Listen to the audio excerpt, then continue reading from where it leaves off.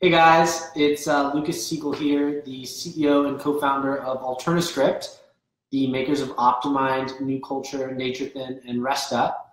And we're here to talk about a documentary that we were featured in called Take Your Pills, and it's on Netflix right now.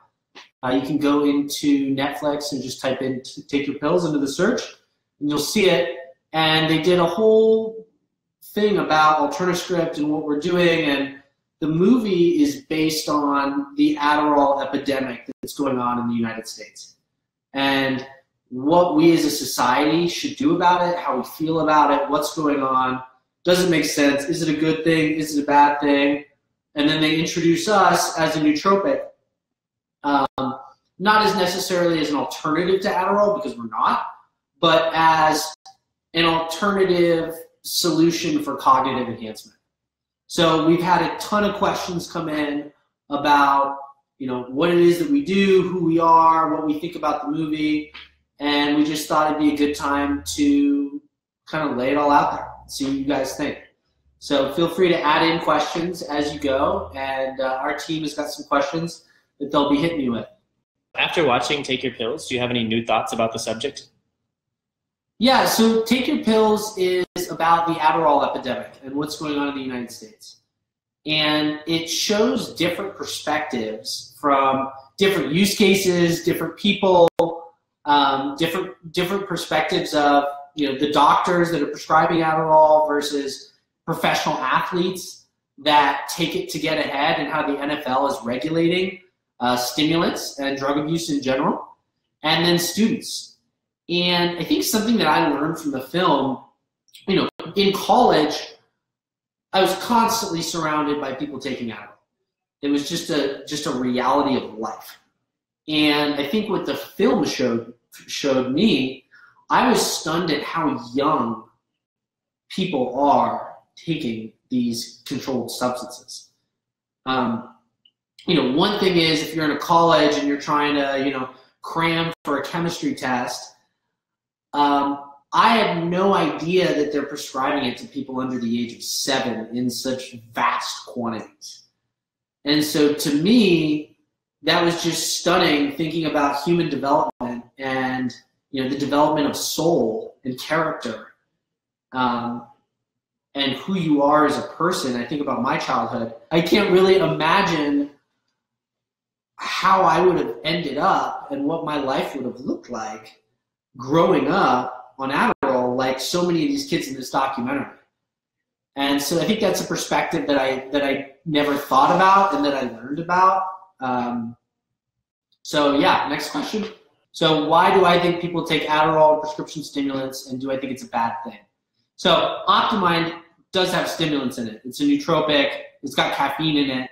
So obviously I don't think it's a bad thing because we sell it. But when it comes to prescription stimulants, I think people take it because there's a huge amount of pressure in today's society to be the best person you can be, to not disappoint your family, to not disappoint your teachers, your friends, to live up to your potential. And there's so much pressure to be the best student, be the best daughter, son, parent. And the other thing is that, our education system is built in a box, and it's a box that is really great for a certain mindset, people that are great at following directions and sitting down and reading for a serious amount of time, and that are great at standardized testing and the pressures that go along with standardized testing. But there's very little actual creativity and customization on our public school systems. So a kid who might be extremely talented, might be the most incredible artist that hasn't been discovered yet, might be a great entrepreneur who loves to build stuff with his hands and get out there and go crush it, might not have the attention span to sit in a boring chemistry class if they're not interested in chemistry. And so, but there's a massive amount of pressure for the kid that doesn't fit into the mold to excel in a mold, but he wasn't designed for that mold. And so I think this Adderall epidemic has been created because of an education system that doesn't cater to individual thought, that doesn't cater to different types of learning and thinking. And from what I learned about this documentary and what I've learned in life is that when you try and jam a specific type of human being into a box that they don't fit in, that's a problem. And when it comes to Adderall, if you're prescribing it to a 7-year-old, first of all, I can't even really fathom that. I'm sure there's kids that need it, hypothetically, but I think we need to be really careful as a society to think, are pills the option? Are concentrated amphetamine salts for a 7-year-old the option? Or is a different school? Is a Montessori school? Is more recess time? Have the kid run outside longer? Not saying that, I'm not a doctor, I'm not giving medical advice, but I'm saying that as a society, we need to really think about what we believe in. And if a kid doesn't fit in, if a kid asks the wrong questions, it's quite possible that he's in a boring class and that we need to reevaluate the lessons that they're learning. And at the same point, when it comes to adults that are, I take Adderall because I'm in, my job and I can't do my job without Adderall. At AlternaScript, we believe that the human mind is a beautiful thing.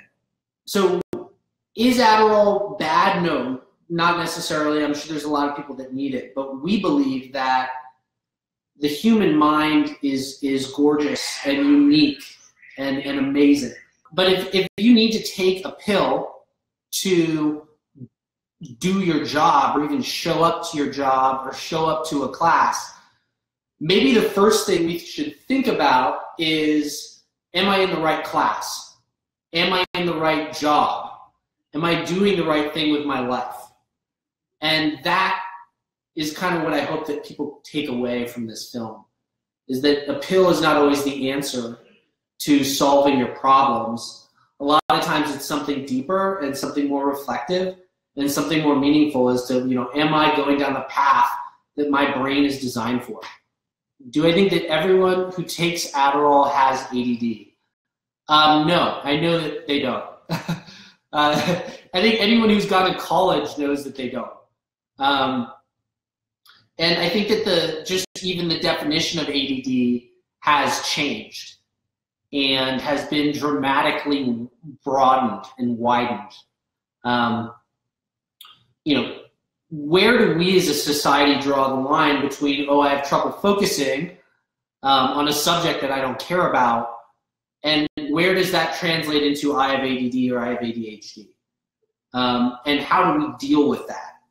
So, no, I don't think that everyone who takes Adderall has ADD, and I think that has been broadened to such a maximum scale and been taken advantage of by both doctors and pharmaceutical companies that we need to really think about how much of this is in the market and is it serving the population that it's hitting in a way that's good.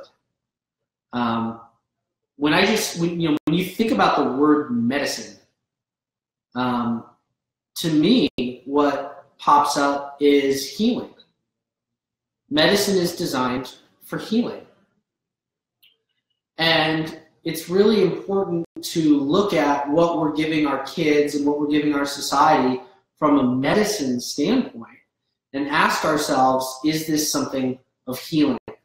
And to make it something of healing, there needs to be something actually, an illness or something actually wrong with the person. And if there isn't, I'm not saying that it should be taken off the street, but I'm saying it should be categorized differently because it's not medicinally necessarily healing someone. It's stimulating them for something that they may or may not need. Tell us about some of your personal experiences with Adderall. Personal experiences with Adderall.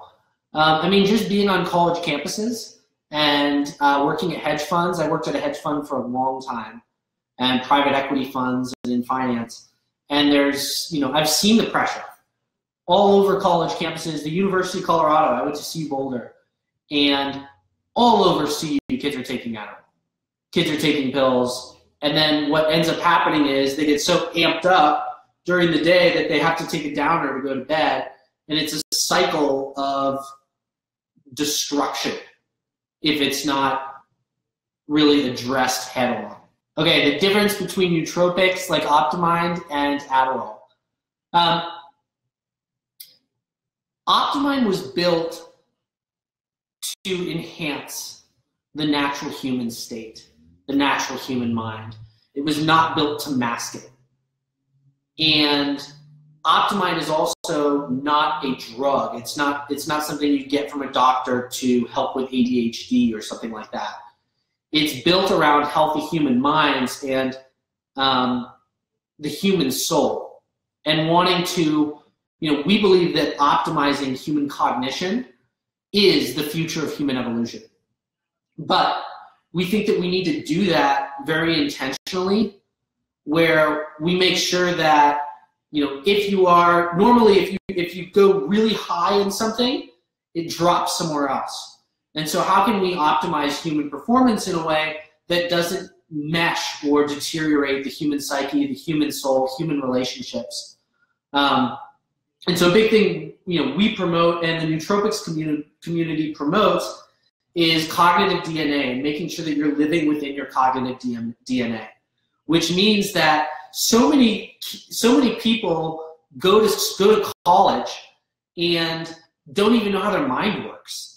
And so they study something, organic chemistry, they study finance, they study neuroscience, and they study these things that they might not actually be good at. So what we encourage is, before you really dive into something, a lot of people take Adderall because they feel like they can't do it without it. But our argument is, well, if you can't do it without it, there might be a chance that you might be doing the wrong thing with your life. We've got such a limited amount of time on this planet, and it's precious time. And so we encourage everyone to make sure that your soul, your willpower, and your cognitive DNA, what you're naturally great at, all align with your intention and the time you spend on this world. And so OptiMind is not like Adderall, in where we built OptiMind to unleash the natural state of being and natural cognition over short and long term. It's not it's not concentrated amphetamine salts. It's something deeper. So the question was, when we created OptiMind, what problem were we trying to solve? So I was working at a hedge fund and being in school when we decided we were going to invent and create OptiMind and get all these neuroscientists to help us do it.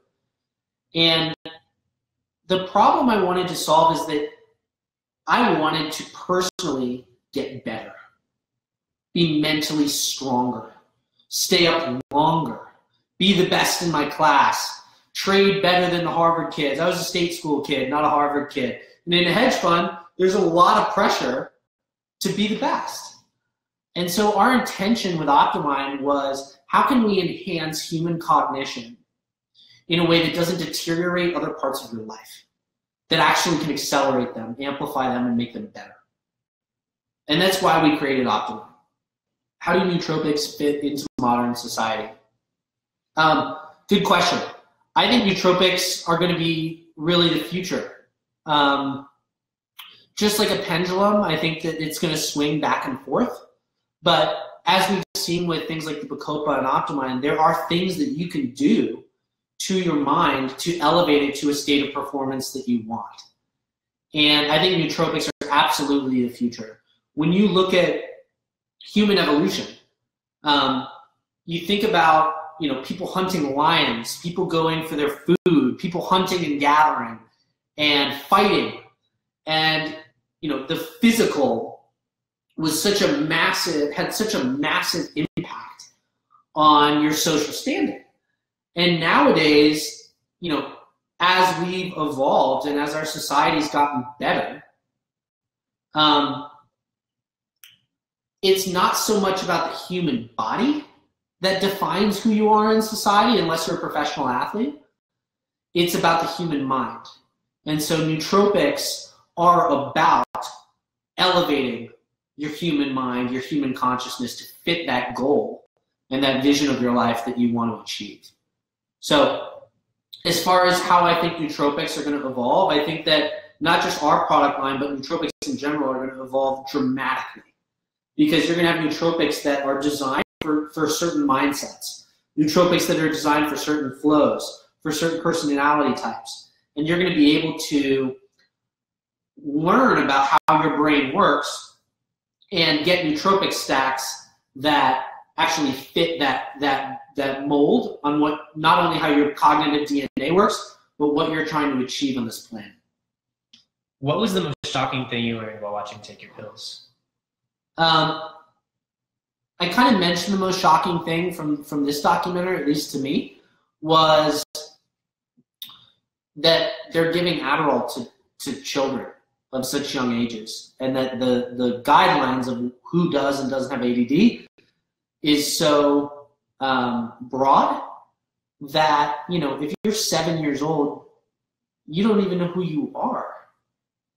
I think it's a little difficult to say that you have a certain cognitive impairment when you're 7. So that kind of shocked me. I'm going to take a couple questions from the live. Thank you guys for posting them. So Justin Allen said, do you ... feel it?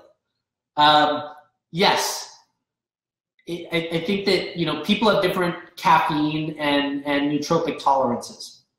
So OptiMind was designed to have a 60-40 ratio of short-term and long-term benefits. So the short-term benefits, it's got the caffeine of a cup of coffee, and then it's got precursor neurotransmitters to replenish the neurotransmitters that are burnt during the caffeine. And then as well as, you know, some of the amino acids like tyrosine are used by the US government with cadets for managing stress. And so, you know, that's some of the short-term effects. And the long-term effects that I feel, you know, anything that comes over the long term, takes time. And so it's not like, oh, boom, I feel it. But the Bacopa and OptiMind, for example, we spent years and years and years looking for basically BS testing the entire brain supplement market. And one thing we found that worked, because we found a lot of things that were sold that don't, and things that are sold in things like Whole Foods and Target and all over the place. They're just like, you know, not effective whatsoever. The Bacopa and OptiMind is really interesting because we have clinical studies. It's branded under something called TeenMind, which was developed in India. And what we've seen is that for 12 weeks of taking it, it's got an active ingredient called bacopicide inside of it. And what we did was we're like, okay, well, Bacopa works, and there's an active ingredient called bacopicide. Let's concentrate it down, boil it up, contract it down, boil it up, contract it down, and create the most powerful and concentrated bacopicide concentrate on the planet. And the clinical studies of this have been incredible because they've shown over a 12-week period that you can have better retention of information, process verbal learning speed faster, recall new information. I mean, just incredible things that you would want in your life, but some of the effects take time. The other thing was side effects. What are the long-term side effects of prescription pills versus your products? So I want to make something very clear is that our products are not a substitute necessarily for prescription drugs, and that's not how we market it. But it's pretty obvious that the side effects of prescription drugs can be horrific. I mean, we're seeing like this overprescribed nation, and now it's in the news because we're seeing people die. We're seeing people have panic attacks. We're seeing, you know, massive cognitive impairment from things that were supposed to help our cognition and help our psyche and help our soul and help us be more a better person in society. So the long-term effects of Adderall, I think we have to be really careful with it. I think that for parents that are giving it to their children, they should take it. Before you give it to a 7-year-old, you should take it yourself and see how it makes you feel. Because I think that one of the negative side effects of giving things like Adderall to children is that they might wake up one day when they're 25 and not know who they are. And I think that's something really real. Another question, David Prince said, have you guys thought about doing a children's supplement? Yes, we have. I think it's a brilliant idea. And we are working on building a scientific advisory board specifically for that. But, when you're talking about anything with children, you have to be so careful. That's why I like this movie showing 7-year-olds taking Adderall just blew my mind in a negative way. But we are looking at doing a children's supplement. We just want to, it's going to be it's been and it's going to continue to be a long R&D process to make sure that when we put something out into the market, it's something I would give my kids. It's something that we know doesn't have negative long-term side effects, because an adult mind versus a child mind, very different subjects. So yes, and we're totally doing that and in R&D for a child's cognitive enhancement brain supplement. It's just going to take time. So thanks for the question. Thank you for the idea. Is there anything out there comparable to your product, or is your product one of a kind? What makes it different from something that I might find at GNC? Justin, thank you for the question. So there's always competition. We have competitors. I'd be lying if I said we didn't. We do. And you can find brain supplements at GNC.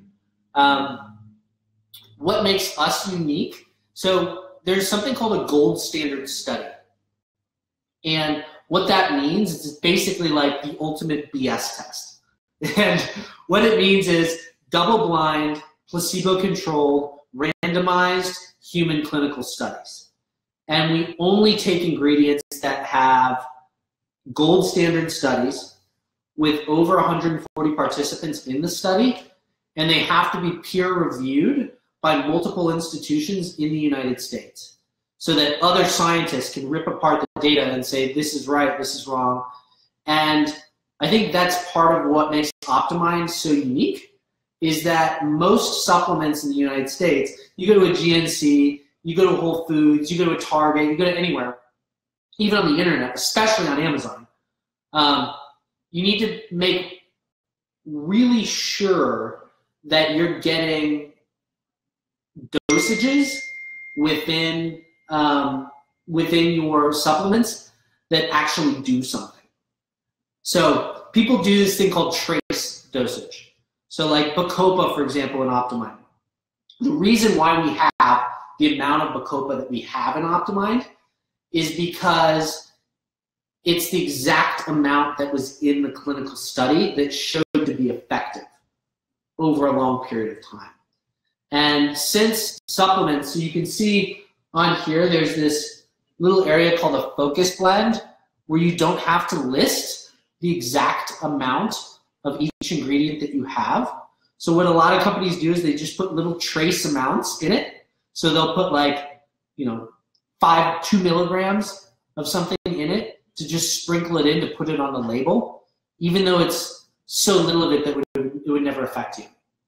And so I think what makes us so unique and OptiMind so unique and all of our products so unique is that we take the science really seriously and we built this for ourselves.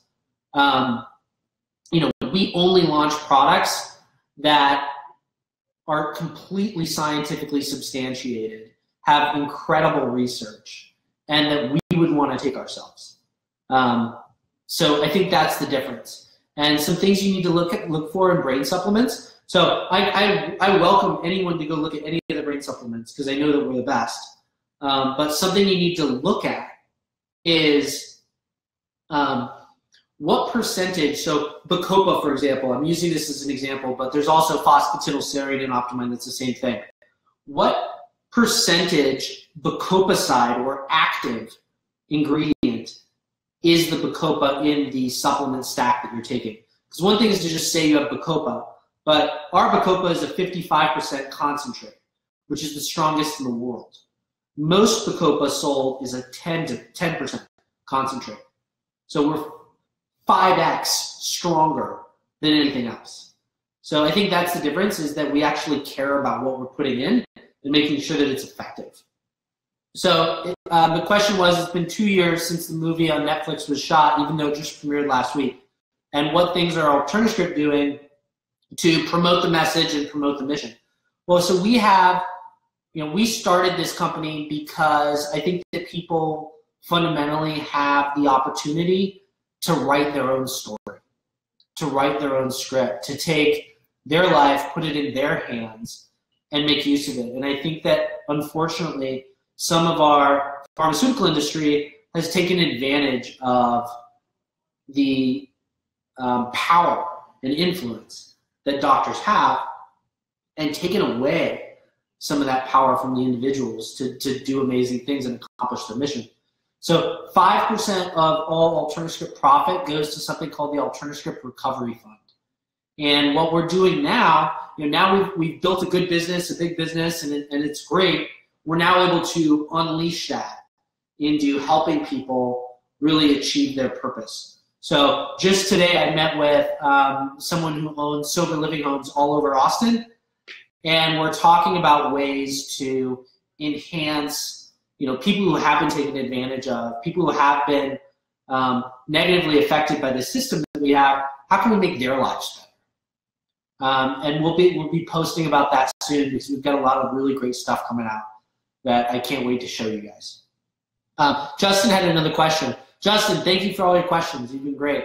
I want some. How do I get it, and what can I expect? How much in a bottle? How many times per day? What's the cost? Do you have variations? Great, tons of questions. So you can go on our website.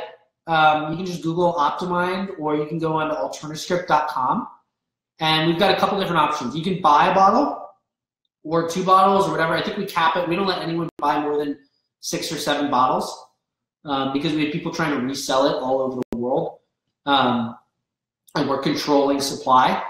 But you can also do a free trial. And so different minds work in different ways. And so the reason why we have a free trial is because we want you to be able to try it for free and make sure it's something that you can commit to. Not just a commitment to taking the pills, but also commitment to becoming the person you want to be. If you're going to take OptiMind and then sit on the couch, it wasn't really designed for that. It was designed for really taking control of your mental health, taking control of your career, writing your own script, taking control of your life, coming up with goals, and saying, like, I'm going to crush this. I'm going to hit this goal. I'm going to succeed in this. And OptiMind is fuel for my fire. So the free trial, try it. You can always cancel. It's a 14-day trial. You can call in and cancel, and no hassle, no problem if you don't like it. And if you do like it, we've got a membership program. So after 14 days, we'll send you our discounted bottle. Normally OptiMind's like $55. And with the membership program after the trial, you get 2 bottles of OptiMind a month, which is the effective dosage, which is taking 2 capsules a day. And you get it for like $33 or $34 a bottle. So that's kind of the goal. And how many times daily? The way OptiMind was designed, the best way I think to take it is to leave it right by your bedstand. So I have a bottle right by my bedstand, and the second I wake up, so I have my alarm, and the second my alarm goes off, I pop 2 with a full glass of water, chug it, and I go back to bed and let it snooze. And having it in the morning for me is incredible. But it's up to you. Like, I took 2 right before this because I knew that I wanted to be on it and ready to do this webinar, this Facebook Live. So it's really up to you. I would just say don't take it like right before you want to go to bed, because there is the amount of caffeine as a cup of coffee. So you want to be careful about that. And no, we don't have variations yet, but we are building a caffeine-free version for people who want the long-term benefits but are sensitive to caffeine. We're also looking at an aging product so that dementia, Alzheimer's, all these things are horrifically affecting our entire country right now. And if we can do anything to help, people over the age of 60 with their minds, then, I think that's a great thing. So we're building that as well. I also want to build like an OptiMind XR, or like an OptiMind potency, high potency one, where people can take it for, if they really want to get jazzed, and it'll be more of a stimulant than the current OptiMind formula.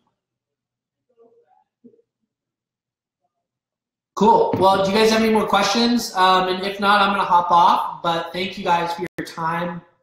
Thank you for your support and your feedback. And it's an honor to serve you, and we're always here to help. So check out Take Your Pills on Netflix. And thank you guys so much. I hope you have a wonderful week.